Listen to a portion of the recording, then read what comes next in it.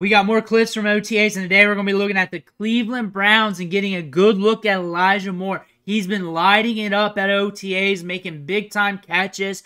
But before we look at these clips, you need to click that subscribe button right now. We're going hard in the paint looking at these rookies every single day, from rookie camp to OTAs to mini camp to training camp, on top of your favorite veterans, seeing what they're doing behind the scenes at these practices. Click that button. Stop missing out on your favorite players.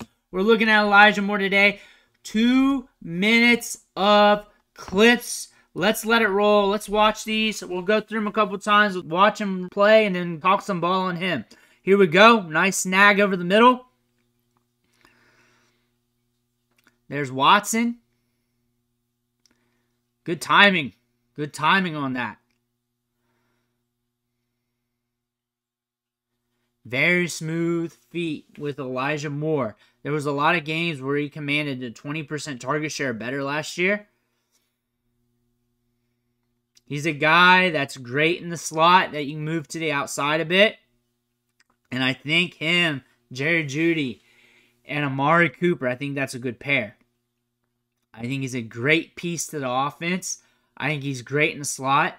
Last year at this time, we saw the Browns try to use him in the backfield a little bit, run the ball off the edge as well, and then in the slot, in the outside, they were moving him all over the place. They were putting him in motion a lot. We saw that last year. He's got a good rapport with Deshaun Watson, and he's a good separator. He's got good speed. He's good after the catch, and I would not look at him to be a wide receiver one. I would look to him to be a good complementary option in this passing game with Amari Cooper, with Jeudy, and a piece you can move around that can create separation, that can get you yards after the catch. That's what I would look at him as in this offense, or in any offense, really.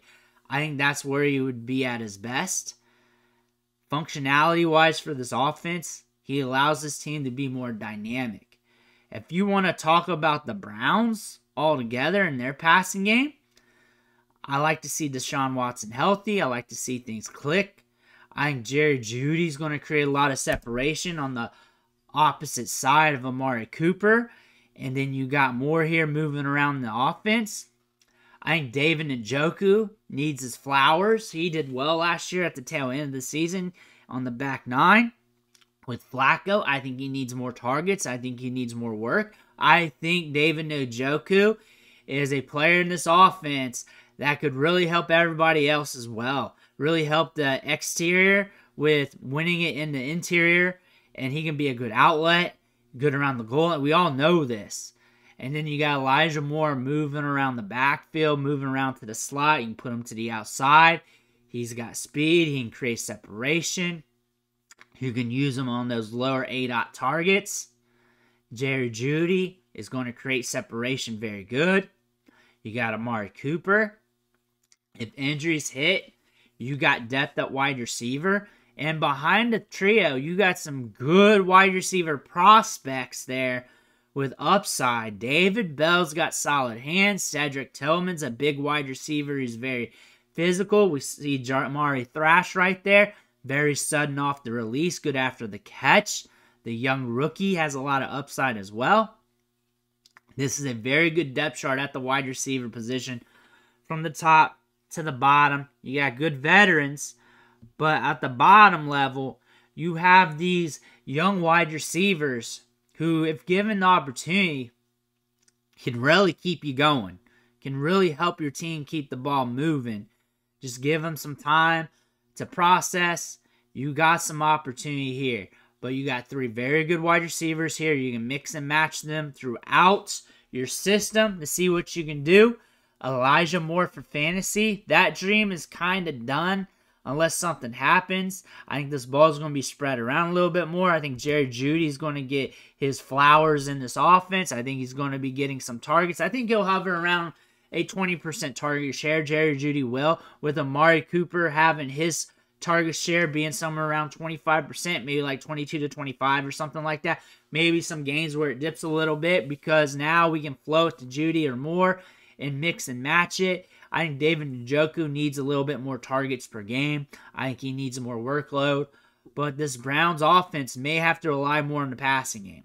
They may have to, depending on Nick Chubb. No matter who you bring in. I know you got in Hines. I know you got in Foreman in there as more running back help. But you're not going to replace Nick Chubb. Nobody's going to replace Nick Chubb. That is a top-tier running back prospect. He's a generational talent coming out for the draft who had an ACL injury. The Browns picked up a damn good running back, and they got to use him for years. There's no way you're going to replace him. That being said, you may have to rely more on the passing game. Getting Jeudy, getting Elijah Moore, another offseason in this offense with Watson and company will always be a good thing. I think this passing attack does have some upside. We just got to see it click. But this is a damn good team. Let's talk about this team. This is a team that could win the Super Bowl. This team could do that. And this team's got that upside. It just all got to keep clicking and getting better. That's all it has to do.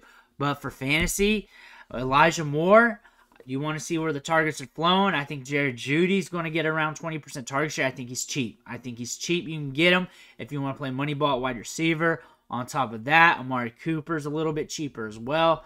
This passing offense might be a little bit more potent with a little bit more volume this year due to what we're seeing at the running back position. Let me know what you think in the comments below. Make sure to hit that subscribe button on the way out. One thing for watching. Catch you on the next video.